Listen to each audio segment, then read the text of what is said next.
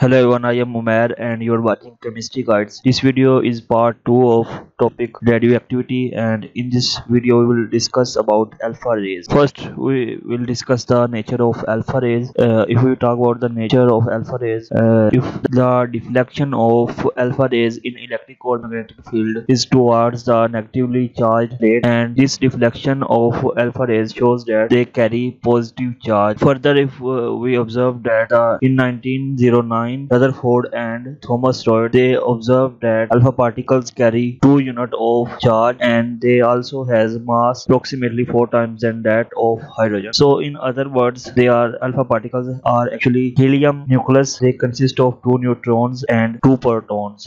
Next we discuss the velocity of alpha rays. We know that alpha rays, they actually move with the velocity of range 1.4 to 2 multiplied times power 7 meter per second. Next we discuss the ionization of alpha rays. As we know that alpha rays carry large mass and they move with high speed, so therefore they have considerable kinetic energy, and due to this high kinetic energy, when they pass through a gas, they ionize that gas. Next we discuss the luminescence of alpha rays. Alpha particles can cause luminescence when they strike zinc sulfide screen, and they have very intense photographic activity when they strike the photographic film. And next we discuss the penetration of alpha rays. The alpha particles have very small penetrating power, and they actually stop by a sheet of paper or by a thin foil of aluminium or by a few centimeters of air or at atmospheric pressure.